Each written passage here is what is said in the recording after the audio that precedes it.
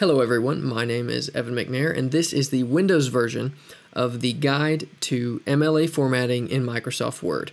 I'm running Windows 7 using Microsoft Word version 2010. And let's just hop right into it. First thing you want to do, number 1, type your paper. Okay? So just, bam, look, I'm done. Ha. No, it is not in English. Don't try to read it. Type it in single space. Notice it's not double spaced. And the transition from one paragraph to the next is just one strike of the return key, not two. Just one. This is 2. This is 1. Use 1. Once you have your paper typed, double check in the page layout section to be sure that your margins are set to normal, 1 inch on all sides. Another thing to keep in mind while you're typing your paper is that you can check down here to see the number of words that you have. You don't actually have to count them manually. That would be terrible. The next thing you want to do is double check the font. Right now it's set to Calibri. You can use Calibri, or you can use Times New Roman. If you need to change the font, just press Ctrl-A to select all. Go up to the font drop-down box. You can scroll and search for the font that you need, or just start typing it, and it'll find it for you. Hit Enter, and it will adjust the font as you have specified. It should be 12 points. No more, no less. And as I stated before, there should only be one return, not 2, between paragraphs. The very next thing you want to do, hit Enter once more, and begin to insert the title information, beginning with your name. I'm going to use the randomly generated name, Sally Frost. Don't know who that is, but she speaks a different language. Hit Enter one time. Type in the instructor's name. Hit Enter once more. Type in the class.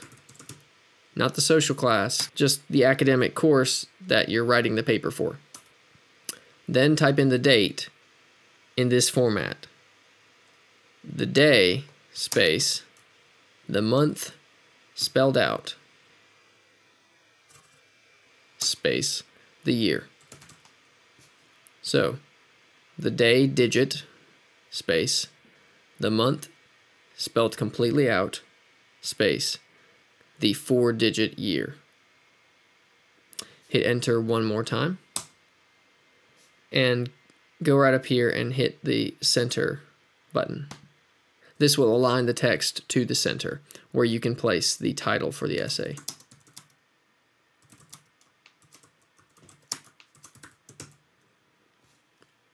Looking good so far.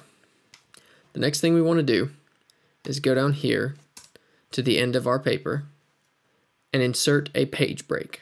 You can do that by clicking the Insert tab and clicking Page Break. Easy. Once you create your page break, you'll hit the center key again, the center button again, and type in Works Cited. Hit Enter once more, and then align the text to the left again. Then insert your sources. Once you've inserted your sources, select only the sources. Click the View tab, and if necessary, check the ruler box.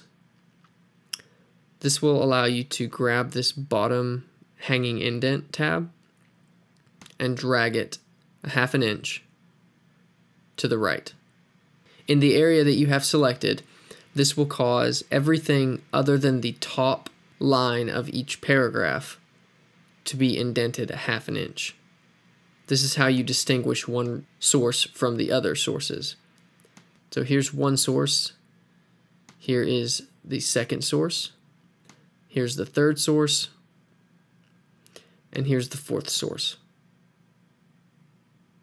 So again, you distinguish them by their indentation. Alright, we are almost finished. Next thing you want to do is double click up here in the header area. You are now in the header interface. Click the Home tab if necessary. Click the Align Text to the Right button, and then click the Insert tab. We are going to be inserting a page number at the top of the page, and we'll be doing plain number 3. Type in your last name, and then hit the spacebar one time. Then double-click outside of the header area. That's how you insert a header. The page numbers that we inserted will automatically continue. Page 2, page 3. And you don't have to worry about manually typing in your page numbers. If you go to the top of the page and insert something like this, it is incorrect. This is not inside the header. This is inside the body. And if you do it this way, you have to do it manually for every single page. And that is incredibly inefficient. This is the header. Above this line, this is the body. Below this line. You can see it just continues on automatically. So, do not do this, ever. Alright, now that the paper is properly formatted, press Ctrl-A to select all the text, and then in the Home tab, select this button right here, Line and Paragraph Spacing. Select 2.0, that is double spaced. So now your paper is correctly formatted and double spaced.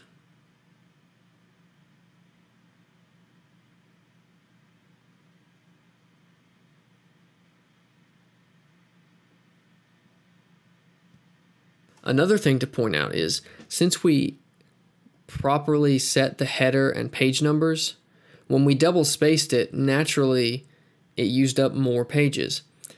So on this new page, the header is already there. And if we go up here and start typing and use up more pages, the header and page numbers will automatically show up where they need to show up. And that's it for this lesson of MLA formatting in Microsoft Word 2010.